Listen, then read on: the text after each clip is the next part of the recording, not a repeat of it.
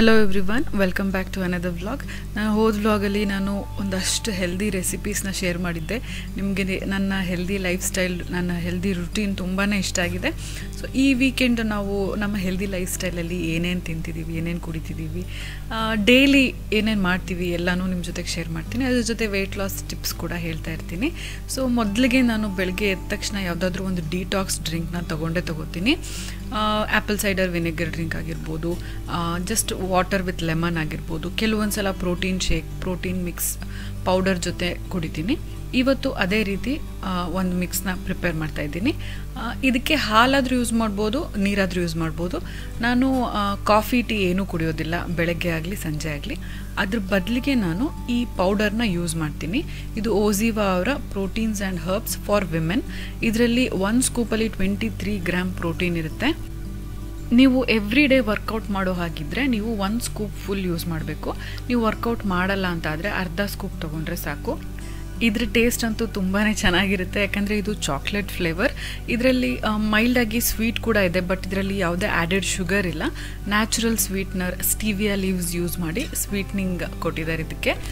ಇದು ಸಾಯ್ ಫ್ರೀ ಮತ್ತು gluten free ಕೂಡ ಆಗಿದೆ. ಇದು ನಿಮ್ಮ ಮೆಟಬಾಲಿಸಮ್ನ ಇನ್ಕ್ರೀಸ್ ಮಾಡುತ್ತೆ. ಹಾಗೆಯೇ ಸ್ಕಿನ್ ಆ್ಯಂಡ್ ಹೇರ್ ಪ್ರಾಬ್ಲಮ್ಸ್ ಇದ್ದರೆ ಅದಕ್ಕೂ ಸೊಲ್ಯೂಷನ್ ಇದು. ಹಾಗೆ ಹಾರ್ಮೋನಲ್ ಪ್ರಾಬ್ಲಮ್ಸ್ಗೂ ಕೂಡ ನಿಮಗೆ ಬ್ಯಾಲೆನ್ಸ್ ಸಿಗುತ್ತೆ ಇದರಿಂದ. ಇದರಲ್ಲಿ green tea, cinnamon plant extract ಮತ್ತು ಗುಡುಚಿ ಎಲ್ಲನೂ ಇರೋದ್ರಿಂದ ನಿಮಗೆ ಕಂಪ್ಲೀಟ್ ಪ್ರೋಟೀನ್ ನೆಸೆಸರಿ ಏನಿದೆ ಅದು ನಿಮ್ಮ ಬಾಡಿಗೆ ಸಿಗುತ್ತೆ. ಇದರ ಲಿಂಕ್ನ ನಾನು ಡಿಸ್ಕ್ರಿಪ್ಷನ್ ಬಾಕ್ಸಲ್ಲಿ ಹಾಕಿರ್ತೀನಿ. ಇಂಟ್ರೆಸ್ಟ್ ಇದ್ದವರು ಪರ್ಚೇಸ್ ಮಾಡ್ಬೋದು. ನನ್ನ ಸ್ಕಿನ್ ಬಗ್ಗೆ ತುಂಬಾ ಕ್ವೆಶನ್ಸ್ ಬರ್ತಾ ಇದೆ ರೀಸೆಂಟ್ಲಿ ಕಮೆಂಟ್ ಸೆಕ್ಷನಲ್ಲಿ. ತುಂಬ ಗ್ಲೋಯಿಂಗ್ ಇದೆ ನಿಮ್ಮ ಸ್ಕಿನ್, ಏನು ಮಾಡ್ತಿದ್ದೀರಾ, ಏನೇನು ಸ್ಕಿನ್ ಕೇರ್ ರುಟೀನ್ ಏನಿದೆ ತೋರಿಸಿ ಅಂತ.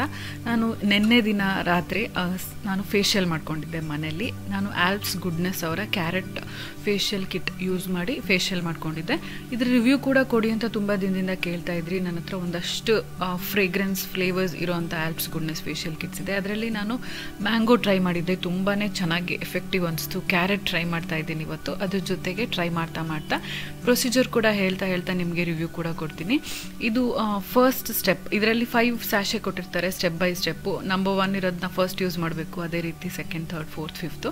ಫಸ್ಟಿಗೆ ಕೊಟ್ಟಿರೋ ಅಂಥದ್ದು ಕ್ಲೆನ್ಸಿಂಗ್ ಮಿಲ್ಕ್. ಈ ಕ್ಲೆನ್ಸಿಂಗ್ ಮಿಲ್ಕ್ನ ಯೂಸ್ ಮಾಡಿ ನಾನು ಫೇಸ್ ವಾಶ್ ಮಾಡ್ತಾ ಇದ್ದೀನಿ. ಎಲ್ಲ ಪ್ರೊಸೀಜರ್, ಎಲ್ಲ ಸ್ಟೆಪ್ಪಲ್ಲೂ 2 ಮಿನಿಟ್ಸ್ ಎಲ್ಲನೂ ಮಸಾಜ್ ಮಾಡ್ತಾ ನಾವು ಮಾಡೋದ್ರಿಂದ ನಮ್ಮ ಮುಖಕ್ಕೆ ಬ್ಲಡ್ ಸರ್ಕ್ಯುಲೇಷನ್ ತುಂಬ ಚೆನ್ನಾಗಾಗಿ ತುಂಬಾ ಗ್ಲೋ ಬರುತ್ತೆ. ಸ್ವಲ್ಪ ಫೇಶಿಯಲ್ ಮಾಡಿದ ತಕ್ಷಣ ಸ್ವಲ್ಪ ರೆಡಿಶ್ ಅನಿಸ್ಬೋದು, ಯಾಕಂದರೆ ಬ್ಲಡ್ ಸರ್ಕ್ಯುಲೇಷನ್ ಚೆನ್ನಾಗಿರೋದ್ರಿಂದ. ಬಟ್ ಅದಾದಮೇಲೆ ನೀವು ಯಾವುದೇ ಕ್ರೀಮ್ ಅಪ್ಲೈ ಮಾಡೋದು ಬೇಡ. ಅದಾಗಿ ನೆಕ್ಸ್ಟ್ ಡೇ ನಿಮ್ಮ ಮುಖದ ಮೇಲೆ ತುಂಬ ಗ್ಲೋ ಬರುತ್ತೆ. ಇನ್ನು 2-3 ಡೇಸ್ ಬಿಟ್ಟ ಮೇಲಂತೂ ಇನ್ನೂ ಜಾಸ್ತಿನೇ ಗ್ಲೋ ಬರುತ್ತೆ. ನೀವು ಫೇಶಿಯಲ್ ಮಾಡಿದ ದಿನ ಮಾತ್ರ ಯಾವುದೇ ಕ್ರೀಮು, ಫೇಸ್ ವಾಶ್ ಯೂಸ್ ಮಾಡಬಾರ್ದು. ಆದರೆ ನೆಕ್ಸ್ಟ್ ಡೇಯಿಂದ ರೆಗ್ಯುಲರ್ ಆಗಿ ನೀವು ಯಾವ ಫೇಸ್ ವಾಶ್, ಸೋಪ್ ಅಥವಾ ಕ್ರೀಮ್ ಯೂಸ್ ಮಾಡ್ತಿದ್ರು ಅದನ್ನು ಯೂಸ್ ಮಾಡೋದನ್ನು ಕಂಟಿನ್ಯೂ ಮಾಡ್ಬೋದು. Second step scrub. ಈಗ ನಾನು ಸ್ಕ್ರಬ್ ಸ್ಯಾಶೆಯಲ್ಲಿರೋ ಪ್ರಾಡಕ್ಟ್ನ ತೊಗೊಂಡು ಸ್ಕ್ರಬ್ ಮಾಡ್ತಿದ್ದೀನಿ. ಇದು ಎಸ್ಪೆಷಲಿ ನಿಮ್ಮ ನೋಸ್ ಏರಿಯಾ ಮತ್ತು ಚಿನ್ ಏರಿಯಾಗೆ ಸ್ವಲ್ಪ ಜಾಸ್ತಿ ಫೋಕಸ್ ಮಾಡಬೇಕಾಗುತ್ತೆ. ಯಾಕಂದರೆ ನೋಸ್ ಹತ್ರ ನಮಗೆ ಬ್ಲ್ಯಾಕ್ ಹೆಡ್ಸ್ ಇರುತ್ತೆ, ಹಾಗೆಯೇ ಚಿನ್ ಮೇಲೆ ಕೂಡ ಬ್ಲ್ಯಾಕ್ ಹೆಡ್ಸ್, ವೈಟ್ ಹೆಡ್ಸ್ ಇರೋ ಚಾನ್ಸಸ್ ಇರುತ್ತೆ. ಸ್ಕ್ರಬ್ ಮಾಡೋದ್ರಿಂದ ಅದೆಲ್ಲ ಹೊರಗೆ ಬರುತ್ತೆ, ಸ್ಕಿನ್ ತುಂಬಾ ಚೆನ್ನಾಗಾಗುತ್ತೆ, ಕ್ಲಿಯರ್ ಆಗುತ್ತೆ. ನಿಮ್ಮ ಪೋರ್ಸ್ ಕೂಡ ಎಲ್ಲ ಕ್ಲಿಯರ್ ಆಗುತ್ತೆ. ಇಲ್ಲಿರೋ ಸಣ್ಣ ಕ್ರಿಸ್ಟಲ್ ಪಾರ್ಟಿಕಲ್ಸು ಸ್ಕ್ರಬ್ ಮಾಡುವಾಗ ತುಂಬ ಚೆನ್ನಾಗಿ ಅನಿಸುತ್ತೆ ಸ್ಕಿನ್ ಮೇಲೆ. ತುಂಬ ಹಾರ್ಶ್ ಕೂಡ ಇಲ್ಲ. ಜಾಸ್ತಿ ಪ್ರೆಸ್ ಮಾಡಿ ರಬ್ ಮಾಡೋಕ್ಕೆ ಹೋಗ್ಬೇಡಿ, ಆದಷ್ಟು ಲೈಟ್ ಹ್ಯಾಂಡೆಡಾಗಿ ಯೂಸ್ ಮಾಡಿ. ಈಗ 3ನೇ ಸ್ಟೆಪ್ಪು ಸೀರಮ್ ಸ್ಟೆಪ್ಪು. ಈ ಆಲ್ಪ್ಸ್ ಗುಡ್ನೆಸ್ ಅವರ ಎಲ್ಲ ಫೇಶಿಯಲ್ ಕಿಟ್ಟು ಒಂದೊಂದು ಫ್ಲೇವರ್ ಕೂಡ ಒಂದೊಂದು ಪರ್ಪಸ್ಗಿದೆ. ಕ್ಯಾರೆಟ್ ಮಾಯಿಶ್ಚರೈಸ್ ಮಾಡೋದಕ್ಕೋಸ್ಕರ ಇರೋದ್ರಿಂದ ಸೀರಮ್ ಸ್ಟೆಪ್ನ ಮುಂಚೆನೇ ಹಾಕಿದ್ದಾರೆ. ಕೆಲವೊಂದು ಫೇಶಿಯಲ್ ಕಿಟ್ಟಲ್ಲಿ ಸೀರಮ್ನ ಲಾಸ್ಟಿಗೆ ಹಾಕಿದ್ದಾರೆ. ಯಾವ ಪರ್ಪಸ್ಗೆ ಅಂತ ನೀವು ಫೇಶಿಯಲ್ ಯೂಸ್ ಮಾಡ್ತಿದ್ದೀರಾ ನೋಡಿಕೊಂಡು ನೀವು ಅದನ್ನೇ ಆರ್ಡರ್ ಮಾಡಿ, ನಿಮಗೆ ಬೆನಿಫಿಟ್ ಜಾಸ್ತಿ ಸಿಗುತ್ತೆ. ಈಗ ನಾನು ಸೀರಮ್ನ ಕಂಪ್ಲೀಟಾಗಿ ಫೇಸ್ಗೆ ಎಲ್ಲ ಕಡೆ ಅಪ್ಲೈ ಮಾಡಿ ಸ್ಲೋ ಆಗಿ ಮಸಾಜ್ ಮಾಡ್ತಾ ಇದ್ದೀನಿ. ಇದು ನಾವು ವಾಶ್ ಮಾಡೋ ಹಾಗಿಲ್ಲ, ಇದು ನಮ್ಮ ಸ್ಕಿನ್ಗೆ ಅಬ್ಸಾರ್ಬ್ ಆಗೋಕ್ಕೆ ಬಿಡಬೇಕು. ಸೊ ನನ್ನ ಸ್ಕಿನ್ ಮೇಲೆಲ್ಲ ಅಪ್ಲೈ ಮಾಡಿ ಮಸಾಜ್ ಮಾಡಿ ಆದಮೇಲೆ 10 ಮಿನಿಟ್ಸ್ ಹಾಗೆ ಬಿಡ್ತಿದ್ದೀನಿ. ಅದಾದಮೇಲೆ ಏನೂ ಅಪ್ಲೈ ಮಾಡೋದಿಲ್ಲ. ಸ್ಕಿನ್ ಆದಷ್ಟು ಸೀರಮ್ನ ಅಬ್ಸಾರ್ಬ್ ಮಾಡ್ಕೊಳ್ಳುತ್ತೆ. ಅದಾಗಿದ ನಂತರ ನಾನು ಕಾಟನ್ ಪ್ಯಾಡ್ ತೊಗೊಂಡು ವೈಪ್ ಮಾಡ್ತಾ ಇದ್ದೀನಿ ಅಷ್ಟೇ, ಎಕ್ಸಸ್ ಸೀರಮ್ ಇರೋದನ್ನು. ನಿಮ್ಮ ಸ್ಕಿನ್ ಆಲ್ಮೋಸ್ಟ್ ಎಲ್ಲನೂ ಅಬ್ಸಾರ್ಬ್ ಮಾಡ್ಕೊಂಡಿದ್ರೆ ನೀವು ವೈಪ್ ಮಾಡೋದು ಕೂಡ ಬೇಡ. ನೆಕ್ಸ್ಟ್ ಸ್ಟೆಪ್ಗೆ ಡೈರೆಕ್ಟಾಗಿ ಹೋಗ್ಬೋದು. Next step cream step. Cream ಕೊಟ್ಟಿದ್ದಾರೆ. ಈ ಕ್ರೀಮ್ ಕೂಡ ತುಂಬ ಮಾಯಿಶ್ಚರೈಸಿಂಗ್ ಆಗಿದೆ. ಇದನ್ನು ನಾನು ಆಲ್ ಓವರ್ ದ ಫೇಸ್ ಕಂಪ್ಲೀಟಾಗಿ ಅಪ್ಲೈ ಮಾಡಿಬಿಟ್ಟು 2 ಮಿನಿಟ್ಸ್ ಆ್ಯಸ್ ಯೂಶ್ವಲ್ ಮಸಾಜ್ ಮಾಡ್ತಿದ್ದೀನಿ.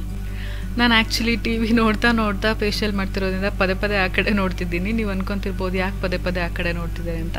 ಮಧ್ಯದಲ್ಲಿ ಕಾರ್ತಿಕ್ ಜೊತೆ ಕೂಡ ಮಾತಾಡ್ತಾ ಇದ್ದೀನಿ. ಮಾತಾಡ್ತಾ ಎಲ್ಲ ಕೆಲಸಗಳು ಮಾಡಿದ್ರೆ ಬೇಗ ಆಗುತ್ತೆ, ಹಾಗೆ ಮಾಡ್ದಾಗೆ ಅನ್ಸೋದಿಲ್ಲ. ಅದಕ್ಕೋಸ್ಕರ ಈ ಕ್ರೀಮ್ ಅಪ್ಲೈ ಮಾಡಿದ್ಮೇಲೆ ಕೂಡ ನಾವು ಫೇಸ್ ವಾಶ್ ಮಾಡೋ ಹಾಗಿಲ್ಲ. ಡ್ರೈ ಯಾವುದಾದ್ರೂ ಕಾಟನ್ ಪ್ಯಾಡ್ ತೊಗೊಂಡು ಎಕ್ಸಸ್ ಕ್ರೀಮ್ನ ನಾನು ವೈಪ್ ಔಟ್ ಮಾಡ್ತಾ ಇದ್ದೀನಿ. ನಿಮ್ಮ ಸ್ಕಿನ್ನು ಡ್ರೈ ಇದ್ದರೆ ಕ್ರೀಮ್ ಮತ್ತು ಸೀರಮು ತುಂಬಾ ಜಾಸ್ತಿ ಅಬ್ಸಾರ್ಬ್ ಮಾಡ್ಕೊಳ್ಳುತ್ತೆ. ನಿಮ್ಮ ಸ್ಕಿನ್ನು ಆಯಿಲಿ ಇದ್ದರೆ ಅಥವಾ ನಾರ್ಮಲ್ ಸ್ಕಿನ್ ಇದ್ದರೆ ಸ್ವಲ್ಪ ಕಡಿಮೆ ಅಬ್ಸಾರ್ಬ್ ಮಾಡ್ಕೊಳ್ಳುತ್ತೆ, ಅಷ್ಟೇ ಡಿಫ್ರೆನ್ಸು. ಈಗ ನಾನು ಫೈನಲ್ ಸ್ಟೆಪ್ಪಿಗೆ ಹೋಗ್ತಾ ಇದ್ದೀನಿ. ಇದು ಫೇಸ್ ಪ್ಯಾಕ್ ಸ್ಟೆಪ್ಪು. ಇದರಲ್ಲಿ ಪ್ಯಾಕ್ ಕೊಟ್ಟಿದ್ದಾರೆ. ಪ್ಯಾಕ್ ಕನ್ಸಿಸ್ಟೆನ್ಸಿ ತುಂಬ ಥಿಕ್ಕಾಗಿದೆ. ಇದನ್ನು ನಾನು ಈವನ್ ಆಗಿ ಫೇಸ್ ಮೇಲೆ ಎಲ್ಲ ಕಡೆ ಸ್ಪ್ರೆಡ್ ಮಾಡ್ತಿದ್ದೀನಿ. ಕನ್ಸಿಸ್ಟೆನ್ಸಿ ಸ್ವಲ್ಪ ಡ್ರೈ ಮತ್ತು ಥಿಕ್ ಇರೋದ್ರಿಂದ ಬೇಗನೆ ಡ್ರೈ ಆಗುತ್ತೆ. ಸೊ ಇದನ್ನು 10 to 15 ಮಿನಿಟ್ಸ್ ಇಟ್ಕೊಂಡ್ರೆ ಸಾಕು. ಅದಾದಮೇಲೆ ಫೈನಲಿ ಫೇಸ್ ವಾಶ್ ಮಾಡಿದ್ರೆ ಫೇಶಿಯಲ್ ಮುಗ್ದೋಗುತ್ತೆ. ನಿಮಗೆ ಅಪ್ಲೈ ಮಾಡೋಕ್ಕೆ ಹೇಗೆ ಕನ್ವೀನಿಯೆಂಟೋ ಹಾಗೆ ಅಪ್ಲೈ ಮಾಡ್ಬೋದು. ಕೈ ಯೂಸ್ ಮಾಡ್ಬೋದು ಅಥವಾ ಯಾವುದಾದ್ರೂ ಸ್ಪ್ಯಾಚುಲಾ ಯೂಸ್ ಮಾಡ್ಬೋದು. ನಾನು ಕೈನೇ ಕನ್ವೀನಿಯೆಂಟ್ ಅಂತ ಅನಿಸ್ತು ಅಟ್ ಪ್ರೆಸೆಂಟ್, ಅದಕ್ಕೆ ನಾನು ಕೈಯಿಂದಾನೇ ಅಪ್ಲೈ ಮಾಡ್ತಾ ಇದ್ದೀನಿ. ಸೊ ಕಣ್ಮೇಲೆ ನೀವು ಬೇಕಾದರೆ ಸೌತೆಕಾಯಿ ಅಥವಾ ಕಾಟನ್ ಪ್ಯಾಡ್ಗೆ ರೋಸ್ ವಾಟರ್ನ ಸ್ಪ್ರೇ ಮಾಡಿಬಿಟ್ಟು ಇಟ್ಕೋಬೋದು. ಇಟ್ಕೊಂಡು ಒಂದು ಸ್ವಲ್ಪ ಹೊತ್ತು ರಿಲ್ಯಾಕ್ಸ್ ಮಾಡೋ ಅಷ್ಟರಲ್ಲಿ ಗಾಳಿಗೆ ಎಲ್ಲನೂ ಡ್ರೈ ಆಗಿರುತ್ತೆ. ಆಮೇಲೆ ಫೇಸ್ ವಾಶ್ ಮಾಡ್ಬೋದು. ನಾನು ಹಾಗೆ ಟಿ ವಿ ನೋಡ್ತಾ ಇದ್ದೆ. ಒಂದು 10 ಮಿನಿಟ್ಸ್ಗೆ ಡ್ರೈ ಆಗಿ ಹೋಗ್ಬಿಡ್ತು. ಈಗ ನೋಡಿ ನನ್ನ ಸ್ಕಿನ್ ಕಂಪ್ಲೀಟಾಗಿ ಡ್ರೈ ಆಗಿದೆ. ನಾನು ಫೇಸ್ ವಾಶ್ ಕೂಡ ಮಾಡ್ಕೊಂಡು ಬಂದಿದ್ದೀನಿ. ಇದನ್ನು ನಾನು ಟವಲಿಂದ ಪ್ಯಾಕ್ಟ್ ಡ್ರೈ ಮಾಡ್ತಾ ಇದ್ದೀನಿ.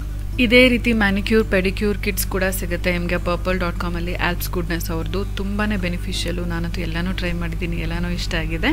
ನನ್ನ ಸ್ಕಿನ್ ಕೂಡ ಗ್ಲೋ ಆಗ್ತಿರೋದು ನಿಮಗೆ ಕಾಣಿಸ್ತಾ ಇರ್ಬೋದು. ಹಾಗೆ purple.com ಅಲ್ಲಿ ಕ್ರಿಸ್ಮಸ್ ಸೇಲ್ 50% ಡಿಸ್ಕೌಂಟ್ ನಡೀತಾ ಇದೆ. ಹಾಗೆ ಕೂಪನ್ ಕೋಡ್ ಡಿಸ್ಕ್ರಿಪ್ಷನ್ ಬಾಕ್ಸಲ್ಲಿ ಹಾಕಿರ್ತೀನಿ. ಅಪ್ಲೈ ಮಾಡಿ ತೊಗೊಳೋದ್ರಿಂದ ನಿಮಗೆ ಇನ್ನೂ ಅಡಿಷ್ನಲ್ 10% ಡಿಸ್ಕೌಂಟ್ ಕೂಡ ಸಿಗುತ್ತೆ. ಸೊ ಇದೇ ನಾನು ಮಾಡ್ತಾ ಇರೋ ಸ್ಕಿನ್ ಕೇರ್ ರೂಟೀನು. ಈಗ ನಾನು ಅಡುಗೆಗೆ ರೆಡಿ ಮಾಡ್ತಾ ಇದ್ದೀನಿ.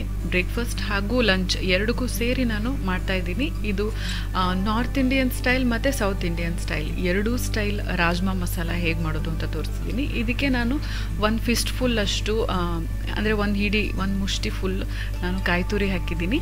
1 ಇಂಚಷ್ಟು ಜಿಂಜರ್ ಅಂದರೆ ಶುಂಠಿ ಮತ್ತು 1 ಹಿಡಿಯಷ್ಟು ಬೆಳ್ಳುಳ್ಳಿ ಎಸಳುಗಳು, 4-5 ಹುರಿದಿರೋ ಅಂಥ ಮೆಣಸಿನ್ಕಾಯಿ, ಒಂದು ಸ್ವಲ್ಪ ಹುಣಸೆ ಹಣ್ಣು ಮತ್ತು 1 ಚಿಕ್ಕ ಈರುಳ್ಳಿ ಮತ್ತು 1 ದೊಡ್ಡ ಟೊಮ್ಯಾಟೊ ಹಾಕಿದ್ದೀನಿ.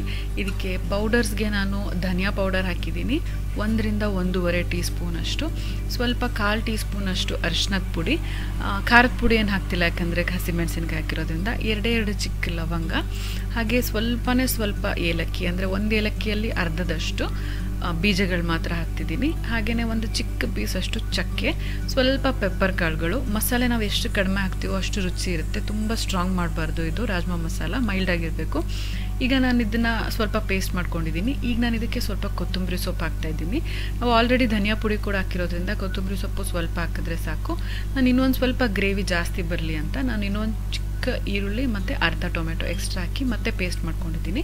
ಈಗ ಒಗ್ಗರಣೆಗೆ ರೆಡಿ ಮಾಡೋಣ. ಕುಕ್ಕರ್ ಇಟ್ಕೊಂಡಿದ್ದೀನಿ ನಾನು. ಕುಕ್ಕರ್ಗೆ 1 ಟೇಬಲ್ ಸ್ಪೂನಷ್ಟು 1 ರಿಂದ 2 ಟೇಬಲ್ ಸ್ಪೂನಷ್ಟು ಎಣ್ಣೆ ಹಾಕ್ತಿದ್ದೀನಿ. ಇದಕ್ಕೆ ಜೀರಿಗೆ, ಸಾಸಿವೆ ಮತ್ತು ಕರಿಬೇವು ಮತ್ತು ಇಂಗು ಇದನ್ನೆಲ್ಲ ಹಾಕಿ ಫ್ರೈ ಮಾಡ್ತಾಯಿದ್ದೀನಿ. ಫ್ರೈ ಮಾಡಿದ್ದಾದಮೇಲೆ ರುಬ್ಬಿಟ್ಕೊಂಡಿರೋ ಮಸಾಲೆ ಪೇಸ್ಟ್ ಹಾಕ್ತಾಯಿದ್ದೀನಿ. ಮಸಾಲೆ ರುಬ್ಬಿರೋ ಮಿಕ್ಸಿ ಜಾರ್ನ ನಾನು ತೊಳೆಯೋದಕ್ಕೆ ನಾನು ರಾಜ್ಮಾ ಕಾಳುಗಳನ್ನ ಬೇಯಿಸಿಟ್ಕೊಂಡಿರೋ ನೀರನ್ನೇ ಯೂಸ್ ಮಾಡ್ತಿದ್ದೀನಿ. ನಾನು ರಾಜ್ಮಾ ಕಾಳನ್ನು ಮುಂಚೆನೇ ಬೇಯಿಸಿಟ್ಕೊಂಡಿದ್ದೀನಿ, ಓವರ್ನೈಟ್ ನೆನೆಸಿಟ್ಟಿದ್ದೀನಿ ಕೂಡ. ಈಗ ನಾನು ಮಸಾಲೆಯಿಂದ ಹಸಿ ವಾಸನೆ ಹೋಗಿ ಎಣ್ಣೆ ಸ್ವಲ್ಪ ಮೇಲೆ ತೇಲುವವರೆಗೂ ಇದನ್ನು ಸ್ವಲ್ಪ ಹುರಿದಿದ್ದೀನಿ ಒಗ್ಗರಣೆನ. ಈಗ ನಾನು ಬೇಯಿಸಿಟ್ಕೊಂಡಿರೋ ರಾಜ್ಮಾ ಅಂದರೆ ಡಬಲ್ ಬೀನ್ಸ್ ಅಂತಾರಲ್ಲ ಅದನ್ನು ಹಾಕ್ತಾಯಿದ್ದೀನಿ. ನಾನು ಬೇಯಿಸುವಾಗ ಸ್ವಲ್ಪ ಉಪ್ಪು ಮತ್ತು ಚಕ್ಕೆ ಮತ್ತು 1 ಪಲಾವ್ ಎಲೆ ಎಲ್ಲನೂ ಹಾಕಿ ಬೇಯಿಸಿಟ್ಕೊಂಡಿದ್ದೆ. ನೀರನ್ನು ಕೂಡ ಇಟ್ಕೊಂಡಿದ್ದೀನಿ. ಕನ್ಸಿಸ್ಟೆನ್ಸಿ ಅಡ್ಜಸ್ಟ್ ಮಾಡೋದಕ್ಕೆಲ್ಲ ಕಾಳು ಬೇಯಿಸಿಟ್ಕೊಂಡಿರೋ ನೀರು ಪ್ರೋಟೀನ್ ರಿಚ್ ಆಗಿರುತ್ತೆ, ಅದನ್ನೇ ಯೂಸ್ ಮಾಡೋಣ ಅಂತ. ಈಗ ನಾನು ಎಲ್ಲ ಹಾಕಿದ್ದಾದಮೇಲೆ ಕುಕ್ಕರ್ನ ಮುಚ್ಚಿಟ್ಟಿದ್ದೀನಿ ಕೂಗ್ಸೋದಕ್ಕೆ. ಕುಕ್ಕರ್ ಕೂಗಿ ತಣ್ಣಗಾಗೋದ್ರೊಳಗೆ ನಿಮ್ಗೆಲ್ರಿಗೂ ನನ್ನ ಹೊಸ ಜ್ಯುವೆಲ್ರಿ ತೋರಿಸೋಣ ಅಂತ. ಯಾಕಂದರೆ ತುಂಬ ಜನ ಕೇಳ್ತಿದ್ರಿ ನಿಮ್ಮ ಜ್ಯುವೆಲ್ರಿ ಕಲೆಕ್ಷನ್ ತೋರಿಸಿ ಅಂತ. ನನ್ನ ಹತ್ರ ಅಷ್ಟೊಂದು ಜ್ಯುವೆಲ್ರೀಸ್ ಇಲ್ಲ ಕಲೆಕ್ಷನ್ ವಿಡಿಯೋ ಮಾಡೋದಕ್ಕೆ. ಬಟ್ ಈಗೀಗ ನಾನು ಕಲೆಕ್ಟ್ ಮಾಡ್ತಾ ಇದ್ದೀನಿ. ಅದರಲ್ಲಿ ಈ ಪರ್ಲ್ ಸೆಟ್ ಒಂದು ತುಂಬಾ ಬ್ಯೂಟಿಫುಲ್ ಆಗಿರೋಂಥ ಪರ್ಲ್ ಸೆಟ್ಟು. ಇದು ಆ್ಯಕ್ಚುಲಿ ನನ್ನ ಹತ್ರ ಒಂದು black colour with golden cotton sari ಇದೆ, ಅದ್ರ ಜೊತೆಗೆ ಮ್ಯಾಚ್ ಆಗುತ್ತೆ ಅಂತ ನಾನು ತರಿಸಿರೋವಂಥದ್ದು. ಇದು ಮನ್ವಿತಾ ಅವರ ಮಧುಮನು ಕಲೆಕ್ಷನಿಂದ ತರಿಸಿರೋದು. ನಿಮಗೆ ಇದ್ರ ಬಗ್ಗೆ ತುಂಬಾ ಹೇಳ್ತಿರ್ತೀನಿ, ನಾನು ತುಂಬ ತರಿಸ್ತಾನೂ ಇರ್ತೀನಿ. ಇವರ ವಾಟ್ಸಪ್ ಗ್ರೂಪ್ ಲಿಂಕ್ನ ನಾನು ಡಿಸ್ಕ್ರಿಪ್ಷನ್ ಬಾಕ್ಸಲ್ಲಿ ಹಾಕಿರ್ತೀನಿ, ನೀವು ಕೂಡ ಜಾಯಿನ್ ಆಗ್ಬೋದು. ಅವರು ಆ ಗ್ರೂಪಲ್ಲಿ ಲೇಟೆಸ್ಟ್ ಟ್ರೆಂಡಿ ಐಟಮ್ಸ್ ಏನೇನು ಬಂದಿದೆ, ಬಟ್ಟೆ ಆಗಿರ್ಬೋದು, ಜ್ಯುವೆಲ್ರಿ ಆಗಿರ್ಬೋದು ಹಾಕ್ತಾ ಇರ್ತಾರೆ. ಅದರಲ್ಲಿ ನಿಮ್ಗೆ ಯಾವ್ದು ಇಷ್ಟ ಆಗುತ್ತೋ ಅದನ್ನು ನೀವು ಅವ್ರಿಗೆ ಆರ್ಡರ್ ಪ್ಲೇಸ್ ಮಾಡ್ಬೋದು. ಅವರು ನಿಮಗೆ ಆ ಐಟಮ್ನ ಕಳಿಸ್ಕೊಡ್ತಾರೆ. ಇದೇ ನಾನು ಹೇಳಿದ್ದು black with golden cotton sari. ಇದ್ರ ಜೊತೆಗಂತೂ ತುಂಬ ಬ್ಯೂಟಿಫುಲ್ಲಾಗಿ ಕಾಣುತ್ತೆ. ಇಯರಿಂಗ್ಸ್ ಚಾಂದ್ ಬಾಲಿ ಸ್ಟೈಲಲ್ಲಿದೆ, ರಾಮ್ಲೀಲಾ ಸ್ಟೈಲ್ ಅಂತ ಕೂಡ ಹೇಳ್ತಾರೆ. ಇದರಲ್ಲಿ ವೈಟ್ ಸ್ಟೋನ್ಸ್ ಇದೆ, ರೆಡ್ ಸ್ಟೋನ್ ಇದೆ, ಹಾಗೆ ಪರ್ಲ್ಸ್ ಇದೆ. ಆ್ಯಂಟಿಕ್ ಗೋಲ್ಡ್ ಫಿನಿಶ್ ಇರೋದ್ರಿಂದ ತುಂಬಾ ಚೆನ್ನಾಗಿ ಕಾಣುತ್ತೆ.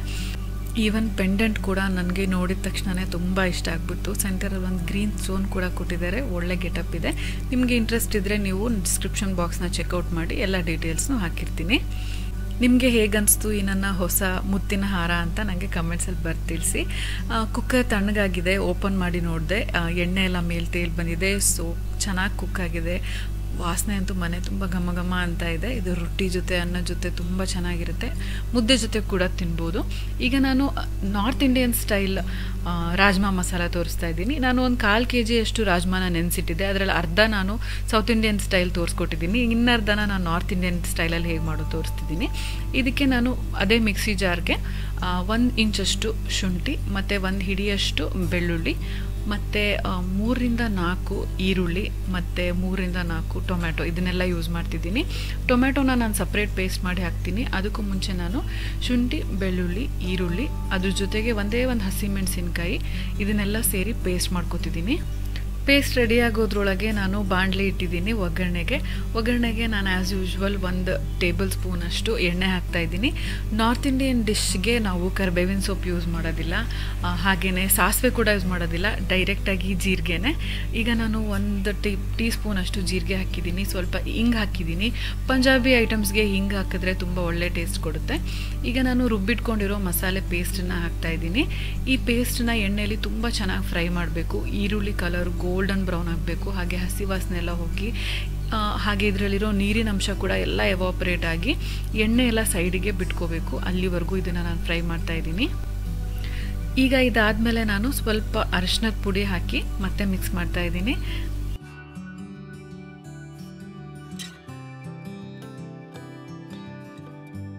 ಈಗ ಈರುಳ್ಳಿಯಿಂದ ಆಲ್ಮೋಸ್ಟ್ 90% ಮಾಯಿಶ್ಚರ್ ಎಲ್ಲ ಎವಾಪರೇಟ್ ಆಗಿದೆ. ಈಗ ನಾನು ಒಂದೇ ಒಂದು ಪಲಾವ್ ಎಲೆ ಹಾಕ್ತಿದ್ದೀನಿ, ಹಾಗೆಯೇ 3 ದೊಡ್ಡ ಟೊಮ್ಯಾಟೊ ಪೇಸ್ಟ್ ಮಾಡಿ ಹಾಕ್ತಿದ್ದೀನಿ. ಟೊಮ್ಯಾಟೊ ಅಲ್ಲಿರೋ ಮಾಯಿಶ್ಚರ್ ಕಂಟೆಂಟ್ ಕೂಡ ಹೋಗೋವರೆಗೂ ನಾವು ಚೆನ್ನಾಗಿ ಫ್ರೈ ಮಾಡಬೇಕು. ನಾರ್ತ್ ಇಂಡಿಯನ್ ಡಿಶಸ್ಗೆ ನಾವು ಎಷ್ಟೊತ್ತು ತಾಳ್ಮೆಯಿಂದ ನಾವು ಫ್ರೈ ಮಾಡ್ತೀವೋ ಅಷ್ಟು ಯಮ್ಮಿಯಾಗುತ್ತೆ. ಅರ್ಜೆಂಟಲ್ಲಿ ಎಲ್ಲ ಐಟಮ್ಸ್ ಒಂದೇ ಸಲ ಹಾಕಿದ್ರೆ ಅಷ್ಟು ಚೆನ್ನಾಗಾಗೋದಿಲ್ಲ. ಈಗ ನಾನು ಟೊಮ್ಯಾಟೊ ಕುದಿಯೋಕ್ಕೆ ಬಂದಿದ್ದೆ. ಈಗ ನಾನು ಖಾರಕ್ಕೆ ಅಂತ ಅಚ್ಕಾರದ ಪುಡಿ ಹಾಕ್ತಿದ್ದೀನಿ, 2 ಥರದ್ದು, ಒಂದು ಕಲರ್ಗೆ ಒಂದು ಖಾರಕ್ಕೆ. 1 ಟೀ ಸ್ಪೂನ್ ಅಷ್ಟು ಧನಿಯಾ ಪುಡಿ ಹಾಕಿದ್ದೀನಿ, 1/4 ಟೀ ಸ್ಪೂನ್ ಅಷ್ಟು ಜೀರಿಗೆ ಪುಡಿ ಹಾಕಿದ್ದೀನಿ. ಈಗ ಇದನ್ನೆಲ್ಲ ಚೆನ್ನಾಗಿ ಮಿಕ್ಸ್ ಮಾಡ್ತಾ ಇದ್ದೀನಿ. ಕಲರ್ ಕೂಡ ತುಂಬ ಚೆನ್ನಾಗಿ ಟರ್ನ್ ಆಗ್ತಾ ಇದೆ ನೋಡಿ. ಆಲ್ಮೋಸ್ಟ್ ಪಿಂಕಿಶ್ ಕಲರ್ ಇತ್ತು, ಈಗ ರೆಡ್ ಆಗ್ತಾ ಬರ್ತಾ ಇದೆ. ಪಕ್ಕದಲ್ಲಿ ನಾನು ಅಕ್ಕಿ ರೊಟ್ಟಿ ಮಾಡೋದಕ್ಕೆ ಅಂತ ಪಾತ್ರೆ ಸ್ಟವ್ ಮೇಲೆ ಇಟ್ಟಿದ್ದೀನಿ. ಈಗ ನಾನು ಬೇಯಿಸಿಟ್ಕೊಂಡಿರೋ ಡಬಲ್ ಬೀನ್ಸ್ ಅಂದರೆ ರಾಜ್ಮಾನ ಗ್ರೇವಿ ಒಳಗೆ ಹಾಕಿ ಚೆನ್ನಾಗಿ ಮಿಕ್ಸ್ ಮಾಡ್ತಾ ಇದ್ದೀನಿ.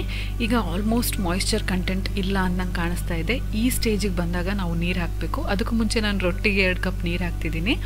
ಈಗ ಇದಕ್ಕೆ ಎಷ್ಟು ಬೇಕು ನೀರು ನೋಡಿಕೊಂಡು ನಾನು ಕಾಳು ಬೇಯಿಸ್ಕೊಂಡಿರೋ ನೀರನ್ನ ಹಾಕಿ ಕನ್ಸಿಸ್ಟೆನ್ಸಿನ ಅಡ್ಜಸ್ಟ್ ಮಾಡ್ತಾ ಇದ್ದೀನಿ. ನೀರು ಹಾಕಿದ್ದಾದಮೇಲೆ ಒಂದು ಸಲ ಮಿಕ್ಸ್ ಮಾಡಿಬಿಟ್ಟು ಎಲ್ಲನೂ ಮಸಾಲೆ ಹೊಂದ್ಕೊಳ್ಳೋದಕ್ಕೋಸ್ಕರ ಮುಚ್ಚಿಡ್ತಾ ಇದ್ದೀನಿ. ಒಂದು 10 to 15 ಮಿನಿಟ್ಸ್ ಮುಚ್ಚಿಟ್ರೆ ಸಾಕು, ಎಣ್ಣೆ ತೇಲ್ ಬರುತ್ತೆ ಮೇಲೆ. ಈಗ ನಾನು ಅಕ್ಕಿ ಹಿಟ್ಟು ಹಾಕ್ತಾ ಇದ್ದೀನಿ ರೊಟ್ಟಿ ಮಾಡೋದಕ್ಕೋಸ್ಕರ. ನಾನು ಜೋಳದ ರೊಟ್ಟಿ, ರಾಗಿ ರೊಟ್ಟಿ ರೆಸಿಪಿನ ಆಲ್ರೆಡಿ ಶೇರ್ ಮಾಡಿದ್ದೀನಿ. ಸೇಮ್ ಅದೇ ಪ್ರೊಸೀಜರ್ ಯೂಸ್ ಮಾಡಿ ನಾನು ಅಕ್ಕಿ ರೊಟ್ಟಿ ಮಾಡ್ತಾಯಿದ್ದೀನಿ. ಯೂಶ್ವಲಿ ನಾವು ವೀಕೆಂಡ್ ಚೀಟ್ ಮೀಲ್ ಇದ್ದಾಗ ಅನ್ನ ತಿಂತೀವಿ. ಇವತ್ತು ಅನ್ನದ ಬದಲು ಅಕ್ಕಿ ರೊಟ್ಟಿ ತಿಂತಿದ್ದೀವಿ. ಹೇಗಿದ್ರೂ ಅನ್ನ, ಅಕ್ಕಿ carbohydrates rich. So cheat meal ಥರನೇ ನಾವು ಇದನ್ನು ಕನ್ಸಿಡರ್ ಮಾಡಿ ಇವತ್ತು ಅಕ್ಕಿ ರೊಟ್ಟಿ ತಿಂತಾಯಿದ್ದೀವಿ. ನಮ್ಮಿಬ್ಬರಿಗೂ ತುಂಬಾ ಇಷ್ಟ. ನಿಮಗೂ ಕೂಡ ಅಕ್ಕಿ ರೊಟ್ಟಿ ತುಂಬ ಇಷ್ಟ, ಬಟ್ ಮಾಡೋದಕ್ಕೆ ಬರೋದಿಲ್ಲ, ಸ್ವಲ್ಪ ಕಷ್ಟ ಅನಿಸುತ್ತೆ, ಲಾಂಗ್ ಪ್ರೊಸೀಜರ್ ಅನಿಸಿದ್ರೆ ನಾನು ಶೇರ್ ಮಾಡಿರೋಂಥ ರೊಟ್ಟಿ ರೆಸಿಪಿನೇ ಫಾಲೋ ಮಾಡಿ ಅಕ್ಕಿ ರೊಟ್ಟಿ ಮಾಡೋದ್ರಿಂದ ತುಂಬ ಫಾಸ್ಟಾಗುತ್ತೆ, ತುಂಬ ಈಸಿಯಾಗುತ್ತೆ. ಚಪಾತಿ ಅಷ್ಟೇ ಫಾಸ್ಟಾಗಿ, ಚಪಾತಿ ಅಷ್ಟೇ ಈಸಿಯಾಗಿ, ಇನ್ನೂ ಯಮ್ಮಿಯಾಗಿ ಮಾಡ್ಕೊಂಡು ತಿನ್ಬೋದು. ಈಗ ನಾನು ಕುದಿತಿರೋ ಅಂಥ ನೀರಿಗೆ ಅಕ್ಕಿ ಹಿಟ್ಟನ್ನು ಹಾಕಿ ಮಿಕ್ಸ್ ಮಾಡಿಬಿಟ್ಟು ಆಮೇಲೆ ಸ್ವಲ್ಪ ಒಂದು 2 ನಿಮಿಷ ತಣ್ಣಗಾದ್ಮೇಲೆ ನಾನು ಅಗಲವಾದ ತಟ್ಟೆ ಅಥವಾ ನೀವು ಉಡನ್ನಿಂದು ಕೂಡ ಬರುತ್ತೆ ರೊಟ್ಟಿ ಮಾಡೋ ಅಂಥದ್ದು, ಅದು ನಾನು ತುಂಬ ಜನ ಇದ್ದಾಗ ಗೆಸ್ಟ್ಸ್ ಎಲ್ಲ ಬಂದಾಗ ಯೂಸ್ ಮಾಡ್ತೀನಿ. ಇಬ್ರಿಗೇನೆ ಇದು ದೊಡ್ಡ ತಟ್ಟೆಯಲ್ಲೇ ಆಗೋಗುತ್ತೆ. ಈಗ ನಾನು ಚೆನ್ನಾಗಿ ನಾದ್ಕೊಂಡಿದ್ದೀನಿ. ಇದಕ್ಕೆ ಸ್ವಲ್ಪ ನೀರು ಚಿಮುಕ್ಸ್ಕೊಂಡು ನಾದ್ಕೊಂಡಿದ್ದೀನಿ. ಈಗ ನಾನು ಉಂಡೆ ಮಾಡಿ ರೊಟ್ಟಿ ಮಾಡೋಕ್ಕೆ ಸ್ಟಾರ್ಟ್ ಮಾಡ್ತೀನಿ. ಅದಕ್ಕೂ ಮುಂಚೆ ಈಗ ಪಲ್ಯ ಯಾವ ಸ್ಟೇಜಿಗೆ ಬಂದಿದೆ, ರಾಜ್ಮಾ ಮಸಾಲ ಅಂತ ನೋಡೋಣ. ಮಸಾಲೆಯಿಂದ ಎಣ್ಣೆ ಬಿಟ್ಕೊಂಡಿದೆ ಅಂದರೆ ಗ್ರೇವಿ ಆಲ್ಮೋಸ್ಟ್ ಕುಕ್ ಆಗಿದೆ ಅಂತಲೇ ಅರ್ಥ. ಇದಕ್ಕೆ ಫೈನಲ್ ಫ್ಯೂ ಇಂಗ್ರೀಡಿಯೆಂಟ್ಸ್ ಹಾಕಬೇಕು. ಇದಕ್ಕೆ ಕೊತ್ತಂಬರಿ ಸೊಪ್ಪು ಫ್ರೆಶ್ ಆಗಿರೋದು ಹಾಕಿದ್ರೆ ತುಂಬ ಒಳ್ಳೆ ಟೇಸ್ಟ್ ಬರುತ್ತೆ, ತುಂಬ ಒಳ್ಳೆ ಫ್ರೇಗ್ರೆನ್ಸ್ ಬರುತ್ತೆ. ಎಲ್ಲ ನಾರ್ತ್ ಇಂಡಿಯನ್ ಡಿಶಸ್ಗೆ ಕಸೂರಿ ಮೇಥಿ ತುಂಬಾ ಇಂಪಾರ್ಟೆಂಟು, ಫೈನಲಾಗಿ ಹಾಕಬೇಕು. ಸೊ ನಾನು ಕೊತ್ತಂಬರಿ ಸೊಪ್ಪು ಹಾಕಿದ್ಮೇಲೆ 2 ಟೀ ಸ್ಪೂನಷ್ಟು ಕಸೂರಿ ಮೇಥಿ ಹಾಕ್ತಿದ್ದೀನಿ. ನೀವು ರೋಸ್ಟ್ ಮಾಡಿ ಪೌಡರ್ ಮಾಡಿ ಕೂಡ ಹಾಕ್ಬೋದು, ಹಾಗೆ ಕೂಡ ಹಾಕ್ಬೋದು. ಹಾಗೆಯೇ 1/4 ಟೀ ಸ್ಪೂನ್ ಗರಂ ಮಸಾಲ ಹಾಕ್ತಾಯಿದ್ದೀನಿ. ಗರಂ ಮಸಾಲ ಲಾಸ್ಟಲ್ಲಿ ಹಾಕೋದ್ರಿಂದ ಒಳ್ಳೆ ಫ್ರೇಗ್ರೆನ್ಸ್ ಬರುತ್ತೆ, ಹಾಗೆ ಟೇಸ್ಟ್ ಕೂಡ ತುಂಬ ಅಥೆಂಟಿಕ್ ರೆಸ್ಟೋರೆಂಟ್ ಸ್ಟೈಲ್ ಬರುತ್ತೆ. ಈಗೆಲ್ಲನೂ ಹಾಕಿದ್ಮೇಲೆ ನಾನು ಫೈನಲಿ ಒಂದು ರೌಂಡ್ ಮಿಕ್ಸ್ ಮಾಡ್ತಾಯಿದ್ದೀನಿ. ಮಿಕ್ಸ್ ಮಾಡಿ ಕೆಳಗಿಳಿಸಿದ್ರೆ ರಾಜ್ಮಾ ಮಸಾಲ ರೆಡಿ. ನೀವು ಯಾವಾಗಾದರೂ ಒಂದ್ಸತಿ ಸೌತ್ ಇಂಡಿಯನ್ ಸ್ಟೈಲ್ ಮತ್ತು ನಾರ್ತ್ ಇಂಡಿಯನ್ ಸ್ಟೈಲ್ ಎರಡೂ ರಾಜ್ಮಾ ಮಸಾಲ ಟ್ರೈ ಮಾಡಿ ಹೇಗಾಗಿತ್ತು ಅಂತ ನನಗೆ ಕಮೆಂಟ್ಸಲ್ಲಿ ಬರೆದು ತಿಳಿಸೋದನ್ನ ಮರಿಬೇಡಿ. ನಮಗೆ ಇಬ್ರಿಗೂ ನಾರ್ತ್ ಇಂಡಿಯನ್ ಸೌತ್ ಇಂಡಿಯನ್ ಎರಡೂ ತುಂಬ ಇಷ್ಟ ಆಯಿತು. ಕಾರ್ತಿಕ್ಗೂ ಕೂಡ ತುಂಬಾ ಇಷ್ಟ ಆಯಿತು. ಯಾವುದು ಬೆಟರ್ ಅಂತ ಹೇಳೋಕ್ಕೆ ತುಂಬ ಕಷ್ಟ, ಅಷ್ಟು ಚೆನ್ನಾಗಾಗಿದೆ ಅಂತ ಹೇಳ್ತಾಯಿದ್ರು. ನಿಮ್ಮ ಮನೇಲೂ ಎಲ್ರಿಗೂ ಡೆಫಿನೆಟ್ಲಿ ಇಷ್ಟ ಆಗುತ್ತೆ, ಟ್ರೈ ಮಾಡ್ತೀರಾ ಅಂತ ಅಂದ್ಕೊಂಡಿದ್ದೀನಿ. ಇದು ಚಪಾತಿ, ರೊಟ್ಟಿ, ಪರೋಟ ಹಾಗೆ ರೈಸ್ ಜೊತೆ ಕೂಡ ತಿನ್ಬೋದು. Ghee rice, jeera rice, plain rice ಏನಾದರೂ ಮಾಡ್ಕೊಂಡು ತಿನ್ಬೋದು, ತುಂಬ ಚೆನ್ನಾಗಿರುತ್ತೆ. ಈಗ ನಾನು ರೊಟ್ಟಿ ಮಾಡೋದನ್ನು ಕಂಟಿನ್ಯೂ ಮಾಡ್ತಾಯಿದ್ದೀನಿ. ನಾನು ನೋಡ್ತಾ ಇರ್ಬೋದು ನೀವು, ಚಪಾತಿ ಹೇಗೆ ಮಾಡ್ತೀವೋ ಅದೇ ರೀತಿಯೇ ಈಸಿಯಾಗಿ ಮಾಡ್ಬೋದು, ತಟ್ಟೋ ಅವಶ್ಯಕತೆನೇ ಬೇಡ. ಏನಂದರೆ ನಾವು ಪದೇ ತಿರುಗಿಸೋ ಹಾಗಿಲ್ಲ ಅಷ್ಟೇ. ಒಂದೇ ಸೈಡನ್ನೇ ನಾವು ಸೈಡಿಗೆ ರೊಟೇಟ್ ಮಾಡಬೇಕಷ್ಟೇ, ಮೇಲೆ ಕೆಳಗೆ ರೊಟೇಟ್ ಮಾಡಬಾರ್ದು. ಈಗ ನಾನು ಕಾದಿರೋ ಅಂಥ ಕಾವಲಿ ಮೇಲೆ ಹಾಕಿದ್ದೀನಿ. ನಾವು ಯಾವ ಸೈಡ್ ಕೆಳಗಡೆ ಇಟ್ಕೊಂಡಿರ್ತೀವೋ ಅದು ಮೇಲ್ ಬರೋ ಥರ ಬಾಣಲಿ ಮೇಲೆ ಹಾಕಿ ಮೇಲ್ಗಡೆ ನಾನು ಸ್ವಲ್ಪ ನೀರು ಚಿಮುಕ್ಸಿದ್ದೀನಿ ಅಷ್ಟೇ. ಇದೇ ರೀತಿ ರೊಟ್ಟಿನ ಎಲ್ಲನೂ ಮಾಡ್ಕೊತ ಹೋಗ್ತಾ ಇದ್ದೀನಿ. ಸೊ ನಮ್ಮ ಲಂಚ್ ಮತ್ತು ಬ್ರೇಕ್ಫಾಸ್ಟ್ ಎರಡೂ ತುಂಬ ಚೆನ್ನಾಗಿತ್ತು. ಸಂಡೇ ಎಂಜಾಯ್ ಮಾಡಿದ್ವಿ. ಕೊನೆಯದಾಗಿ ನಾನು ಒಂದು ಯೂಸ್ಫುಲ್ ಐಟಮ್ನ ತರಿಸಿದ್ದೆ ರುಕ್ಷಿ ಸ್ಟೋರಿಂದ. ಅದನ್ನು ಕೂಡ ನಿಮ್ಮ ಜೊತೆಗೆ ಶೇರ್ ಮಾಡಲೇಬೇಕು, ಯಾಕಂದರೆ ತುಂಬ ಯೂಸ್ಫುಲ್ ಅನಿಸ್ತು ನನಗಿದು. ನಾವು ಯೂಶ್ವಲಿ ಕಲ್ಲಂಗಡಿ ಹಣ್ಣು ಎಲ್ಲ ಕಟ್ ಮಾಡಿ ಫ್ರಿಡ್ಜಲ್ಲಿ ಇಡುವಾಗ ಮೇಲ್ಗಡೆ ಎಲ್ಲ ಸ್ವಲ್ಪ ಡ್ರೈ ಆಗುತ್ತೆ, ಇಡೋಕ್ಕೆ ತುಂಬ ಕಷ್ಟ ಆಗುತ್ತೆ. ಹಾಗೆಯೇ ಎಲ್ಲ ಬೌಲ್ಗೂ ಕ್ಯಾಪ್ ಇರೋದಿಲ್ಲ. ಸ್ಟೀಲ್ ಬೌಲ್ ಆಗಿರ್ಬೋದು ಅಥವಾ ನಾವು ಪಿಂಗಾಣಿ ಬೌಲು, ಗ್ಲಾಸ್ ಬೌಲು ಫ್ರಿಡ್ಜಲ್ಲಿ ಇಡಬೇಕಂದ್ರೆ ಪ್ಲೇಟಿಂದ ಮುಚ್ತೀವಿ, ಬಟ್ ಸ್ಟಿಲ್ ಅದು ಏರ್ ಟೈಟ್ ಆಗಿರೋದಿಲ್ಲ. ಅದಕ್ಕೋಸ್ಕರ ಅಂತ ನಾನು ಈ ಸಿಲಿಕಾನ್ ಕ್ಯಾಪ್ಸ್ ಲಿಡ್ಸ್ನ ಆರ್ಡರ್ ಮಾಡಿದ್ದೆ. ಇದರಲ್ಲಿ 6 ಸೈಜಸ್ ಇದೆ, 6 ಸಪ್ರೇಟ್ ಪೀಸಸ್ಸು. ಒಂದೊಂದು ಸೈಜ್ ಇದೆ. ನೀವು ಯಾವುದಾದ್ರೂ ಬೌಲ್ನ ಕವರ್ ಮಾಡಿಡಬೇಕು ಅಥವಾ ಯಾವುದಾದ್ರೂ ಬಾಕ್ಸ್ಗೆ ಮುಚ್ಚಳ ಇಲ್ಲ ಅದನ್ನು ಕವರ್ ಮಾಡಿಡಬೇಕು ಅಂದರೆ ತುಂಬಾ ಯೂಸ್ಫುಲ್ಲು. ಪ್ಲಾಸ್ಟಿಕ್ ಅಲ್ಲ, ಇದನ್ನು ಕನ್ಫ್ಯೂಸ್ ಮಾಡ್ಕೋಬೇಡಿ. ಇದು ಸಿಲಿಕಾನ್ ಮೆಟೀರಿಯಲ್ಲು, ತುಂಬಾ ಎಕೋ ಫ್ರೆಂಡ್ಲಿ. ನಾನು ಪ್ಲಾಸ್ಟಿಕ್ನ ಆದಷ್ಟು ರೀಪ್ಲೇಸ್ ಮಾಡೋಣ ಅಂತ ಡಿಸೈಡ್ ಮಾಡ್ತಿದ್ದೀನಿ. ನನ್ನ ಹತ್ರ ತುಂಬ ಪಿಂಗಾಣಿ ಬೌಲ್ಸ್ ಇದೆ, ಅದನ್ನು ಯೂಸ್ ಮಾಡೋಣ ಅಂದರೆ ಅದು ಯಾವುದಕ್ಕೂ ಲಿಡ್ಸ್ ಇಲ್ಲ. ಅದಕ್ಕೋಸ್ಕರ ನಾನು ಫ್ರೂಟ್ಸ್ ಎಲ್ಲ ಅರ್ಧ ತಿಂದು ಹಾಗೆ ಫ್ರಿಡ್ಜಲ್ಲಿ ಇಡಬೇಕು ಅಂತ ಅಂದರೆ ಕವರ್ ಮಾಡಿಡೋಕ್ಕೆ ಕಷ್ಟ ಆಗ್ತಿತ್ತು. ಬಟ್ ಇದರಿಂದ ನಂಗೆ ತುಂಬ ಯೂಸ್ಫುಲ್ ಅನಿಸ್ತಾ ಇದೆ. ಮನೆಯಲ್ಲಿ ಎಲ್ಲ ಬೌಲ್ಸು ಒಂದೇ ಶೇಪು ಒಂದೇ ಸೈಜು ಇರೋದಿಲ್ಲ, ಯಾವುದೇ ಸ್ಟ್ಯಾಂಡರ್ಡ್ ಸೈಜ್ ಅಂತ ಕೂಡ ಇರೋದಿಲ್ಲ. ಈ ಮೆಟೀರಿಯಲ್ ಸ್ಟ್ರೆಚಬಲ್ ಇರೋದ್ರಿಂದ ನೀವು ಯಾವ ಬೌಲ್ಗೂ ಕೂಡ ಇದನ್ನು ಅಡ್ಜಸ್ಟ್ ಮಾಡಿ ಹಾಕ್ಬೋದು, ಸ್ಟ್ರೆಚ್ ಮಾಡಿ ಹಾಕ್ಬೋದು. ಸೊ ಸೈಜ್ ಫಿಟ್ ಆಗುತ್ತಾ ಅನ್ನೋ ಪ್ರಾಬ್ಲಮೇ ಇರೋದಿಲ್ಲ. ರುಕ್ಷಿ ಸ್ಟೋರ್ ಬಗ್ಗೆ ಎಲ್ಲ ಡೀಟೇಲ್ಸ್ನ ನಾನು ಡಿಸ್ಕ್ರಿಪ್ಷನ್ ಬಾಕ್ಸಲ್ಲಿ ಹಾಕಿರ್ತೀನಿ. ಹೇಗೆ ರುಕ್ಷಿ ಸ್ಟೋರಿಂದ ಆರ್ಡ್ರ್ ಮಾಡೋದು ಅಂತ ಕೂಡ ನಾನೊಂದು ಬ್ಲಾಗಲ್ಲಿ ನಿಮಗೆ ತೋರಿಸಿದ್ದೆ. ಹಾಗೆಯೇ ನಿಮಗೆ ಇದೇ ರೀತಿ ತುಂಬ ಹೆಲ್ಪ್ ಆಗುವಂಥ ಮನೆಗೆ ಕಿಚನ್ಗೆ ಬೇಕಾಗಿರೋವಂಥ ಐಟಮ್ಸ್ನ ಬೇಕು ಅಂದರೆ ನೀವು ಫಾಲೋ ಕೂಡ ಮಾಡ್ಬೋದು ಅವ್ರಿಗೆ ಇನ್ಸ್ಟಾಗ್ರಾಮ್ ಮತ್ತು ಫೇಸ್ಬುಕ್ಕಲ್ಲಿ. ಅವ್ರು ಈ ರೀತಿ ಟ್ರೆಂಡಿ ಮತ್ತು ಲೇಟೆಸ್ಟ್ ಆಗಿರೋವಂಥ ಏನೇನು ಪ್ರಾಡಕ್ಟ್ಸ್ ಇದೆ ಎಲ್ಲನೂ ಅಪ್ಡೇಟ್ ಮಾಡ್ತಾ ಇರ್ತಾರೆ. ಅದರಿಂದ ನಿಮ್ಗೆ ಯಾವ್ದು ಯೂಸ್ಫುಲ್ ಅನಿಸುತ್ತೋ ಅದನ್ನು ಈಸಿಯಾಗಿ ಪರ್ಚೇಸ್ ಮಾಡೋದಕ್ಕೆ ಹೆಲ್ಪ್ ಆಗುತ್ತೆ. ಎಲ್ಲ ಡೀಟೇಲ್ಸ್ನ ನಾನು ಡಿಸ್ಕ್ರಿಪ್ಷನ್ ಬಾಕ್ಸಲ್ಲಿ ಹಾಕಿರ್ತೀನಿ. ಹಾಗೆಯೇ ಈ ವಿಡಿಯೋ ನಿಮ್ಗೆಲ್ರಿಗೂ ಯೂಸ್ಫುಲ್ ಆಗಿದೆ, ಇಷ್ಟ ಆಗಿದೆ ಅಂತ ಅಂದ್ಕೊಂಡಿದ್ದೀನಿ. ಇಷ್ಟ ಆಗಿದ್ದರೆ ಲೈಕ್ ಮಾಡಿ, ಹಾಗೆ ನಿಮ್ಮ ಫ್ರೆಂಡ್ಸ್ ಆ್ಯಂಡ್ ಫ್ಯಾಮಿಲಿ ಯಾರಿಗಾದರೂ ಹೆಲ್ಪ್ ಆಗ್ಬೋದು ಅನಿಸಿದ್ರೆ ಅವ್ರ ಜೊತೆ ಕೂಡ ಶೇರ್ ಮಾಡಿ. ಹಾಗೆ ನಮ್ಮ ಚಾನಲ್ಗೆ ಇನ್ನೂ ಸಬ್ಸ್ಕ್ರೈಬ್ ಮಾಡದೆ ನೋಡ್ತಾ ಇದ್ದರೆ ಸಬ್ಸ್ಕ್ರೈಬ್ ಮಾಡಿ, ಪಕ್ಕದಲ್ಲಿರೋ ಬೆಲ್ ಐಕನ್ನ ಕ್ಲಿಕ್ ಮಾಡೋದ್ರಿಂದ ನನ್ನ ಎಲ್ಲ ವಿಡಿಯೋ ನೋಟಿಫಿಕೇಷನ್ ನಿಮ್ಮ ಮೊಬೈಲ್ಗೆ ತಕ್ಷಣ ಸಿಗುತ್ತೆ ಅಂತ ಹೇಳ್ತಾ ಈ ವ್ಲಾಗ್ನ ನಾನು ಇಲ್ಲಿಗೆ ಮುಗಿಸ್ತಾ ಇದ್ದೀನಿ. C you all in my next vlog. Till then take care, bye.